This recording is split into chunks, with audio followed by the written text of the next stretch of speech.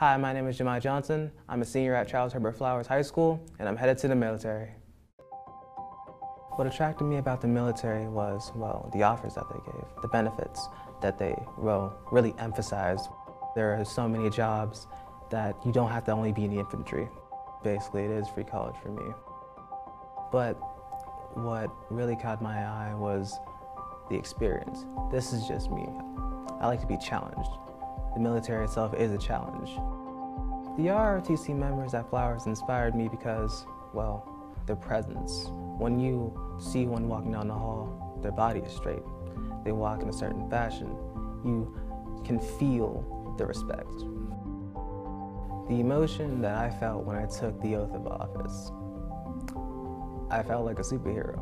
I felt that I have reached the pinnacle. I have reached the pinnacle, and it can only go higher from here.